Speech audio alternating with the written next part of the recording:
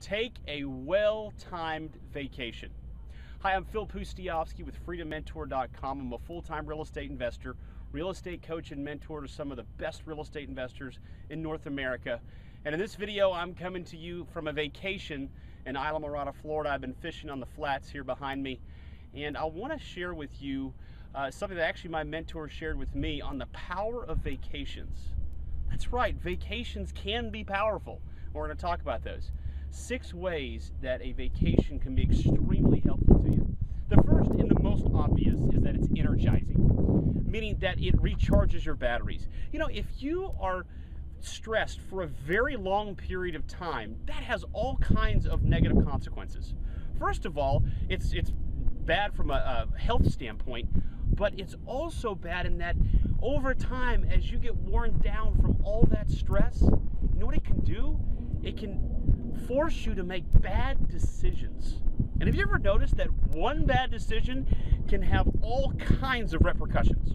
So vacations help you recharge your battery, they're energizing, and when you get done with a vacation, if it's been done right, hopefully you're more relaxed, and then you can make better decisions. Okay, so that's the first thing, it's energizing. It's also encouraging because it reminds you of what you're working so hard for. It reminds you and it rewards you, and that's just like you do with your kids, and that's the way humans and our brains work, is we need to be rewarded when we work really hard. So definitely reward yourself. And you know, my mentor was really big on vacations, and one of the reasons was not only the 2 I just gave you, but this is a big one. Number 3, it's enlightening. What do you see when you're on a great vacation? You see wealthy people, you see big boats, and and you see the beauty of nature, and you see so many things that can help expand your vision on what's truly possible and what you can actually do in life. And I got a great story for you. So my first real big vacation as a young adult was in college at spring break. A friend of mine had invited several of us to her, get this, her dad's $6 million home in Naples. And they had a $2 million yacht sitting there. And here was the plan. All we had to do was get our butts to Naples. And then we would then board their private yacht they had, and we'd go all the way to Key West, hang out in Key West for a week and come back. So we get to Naples. This is the first time I'd ever really seen wealth before. And there's this enormous home on the water in Naples.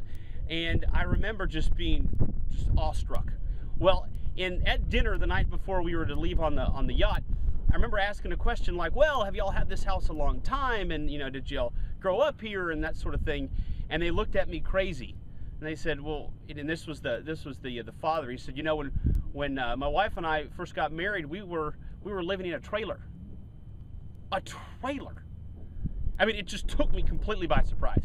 And so then throughout dinner, he shared with me how they got to where they were. And literally in the span of about 20 years, this person had become extremely wealthy.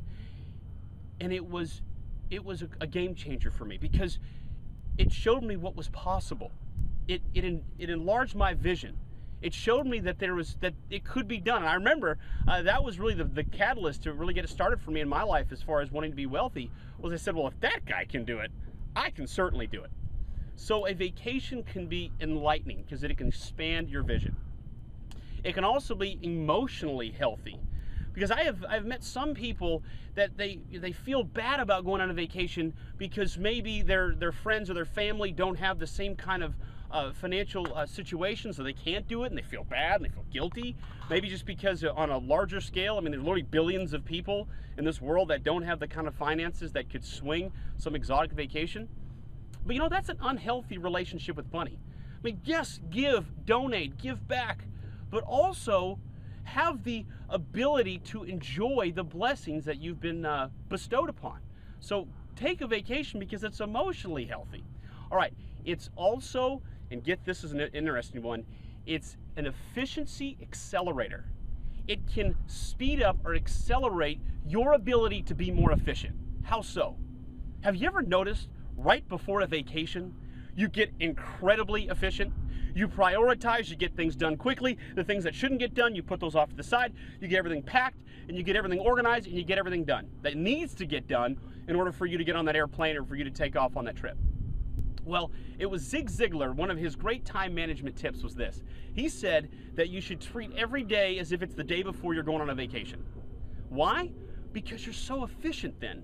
So what I want you to do next time you're going to go on vacation is the day before, take a mental note of what you're doing differently and bring that into other parts of your life, and in fact almost every day. Now obviously it can't be every day because you can't always be just on just totally efficient, because sometimes you need to read, you need to educate, but by and large you can learn so much from yourself and your ability to get so much done the day before a vacation.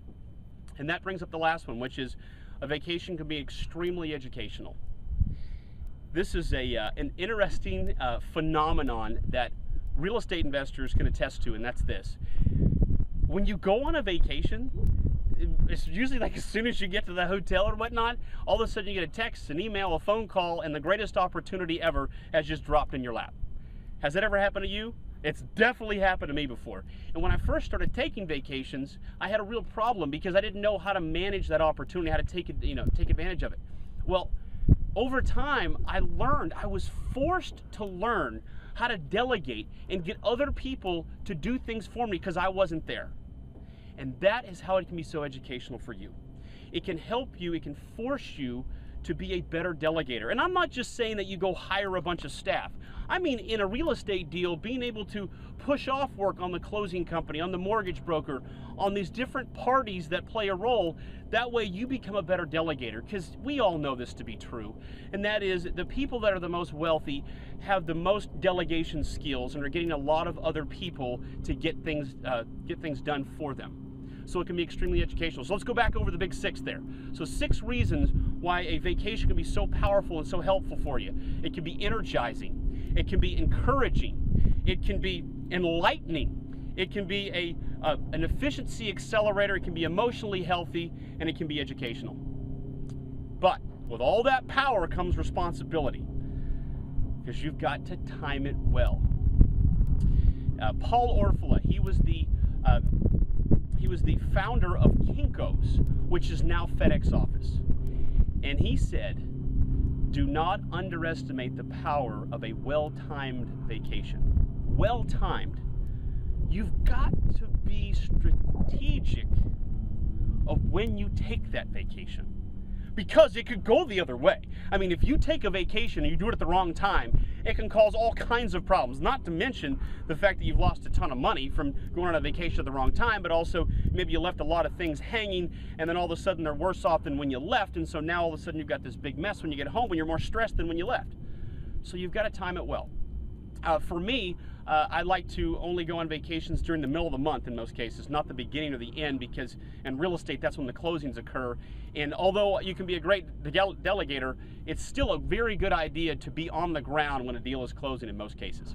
I like to go to the locations during their down times, not their peak times. That way I've got more hotel options, more flight options, those sorts of things. You may not have that luxury just yet, because you may have kids in school and you may have a 9-to-5 job and you may have to go on vacation at the same time everybody else does.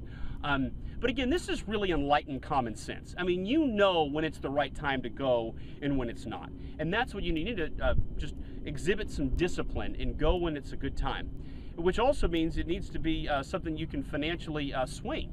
And I've got a quick tip for you. Credit cards can be a great way to solve this problem. And that is, if you put all your personal and your business expenses through a credit card, assuming you do it responsibly and you pay that off, you build up points, or you get cash back.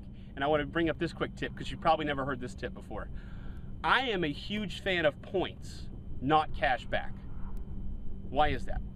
Well, cash back, if you get enough, the credit card company is going to send you a 1099 because it's income, whereas points, they won't. So in other words, points are like a pre-tax vacation.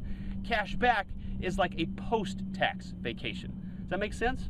So the Capital One Quicksilver, when they talk about this big cash back stuff, much bigger fan of points. Now, you may not be in the same tax bracket as me, that may not be as big of a concern to you, but I'm a much bigger fan of points. So strategic in your choice of when you take the vacation, that's critical. All right, well, I'm Phil Pustiovsky with FreedomMentor.com. If you want to learn more about how we're producing financially free real estate investors, head over to the website. You can also check out more videos here on YouTube. You can also grab my book, How to Be a Real Estate Investor. And if you're jealous of the scene behind you, where I am is Islamorada, Florida. And if you want to go fishing and catch a lot of fish out here, the guy that I was working with, and I've worked with him for years and years, his name is Steve Lavoie.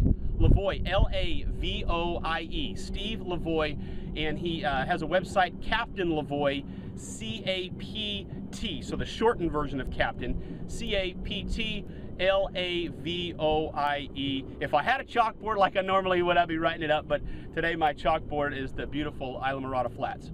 All right, thanks so much for watching, and I'll see you on the next video.